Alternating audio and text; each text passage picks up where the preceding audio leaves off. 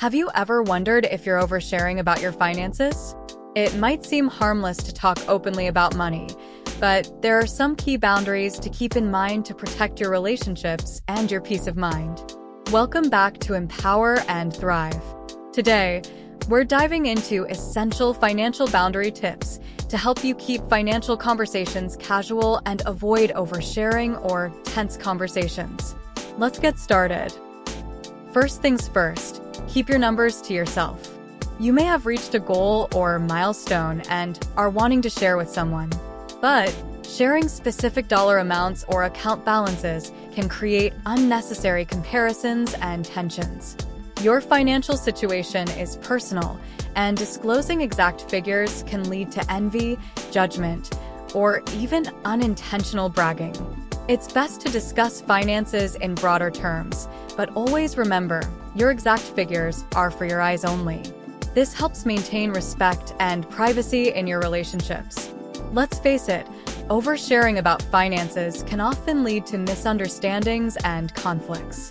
From feeling pressured to lend money to a friend or relative who may never pay you back, to arguing with your partner over spending habits, the damage done by oversharing can often be irreversible. Earlier this week, I was in an Uber, and when the driver found out where I worked, she could not stop talking about her 401k account from her previous job. I could tell she was proud of it, so I politely nodded and hummed along.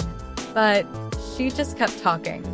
She then mentioned her exact allocations and even her total account balance. I was shocked that she told me this dollar amount, and I also felt sorry for her. Not about the balance, but for her overshare. That made the rest of the ride incredibly awkward, for me anyway. She just kept talking until my stop.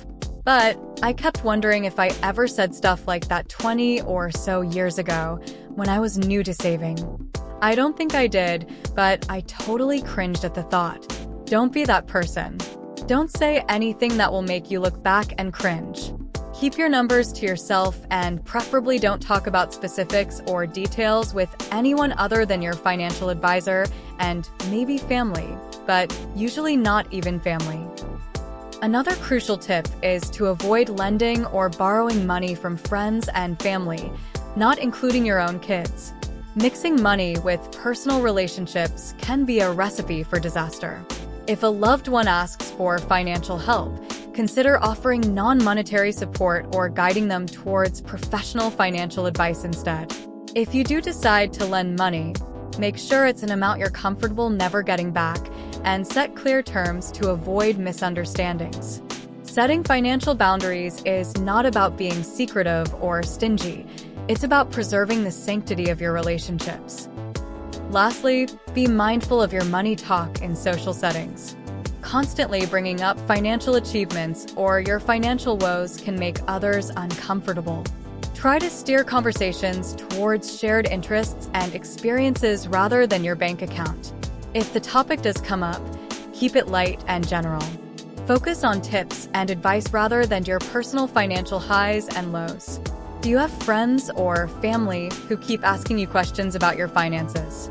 How can we navigate this tricky terrain of money talk? It's essential to communicate openly about your comfort levels when discussing finances. Set boundaries with your loved ones and be clear about what you're comfortable sharing and what should remain private. Remember, it's okay to say no if someone crosses your financial boundaries. Respect yourself enough to stand firm in your decisions and communicate them assertively yet compassionately. By setting these boundaries, you can enjoy healthier, more respectful relationships. Remember, your financial journey is unique and personal, and keeping some details to yourself can be the key to maintaining harmony with those around you. Thanks for tuning in to Empower and Thrive. If you found these tips helpful, don't forget to like and subscribe for more empowering financial advice. Until next time, keep thriving.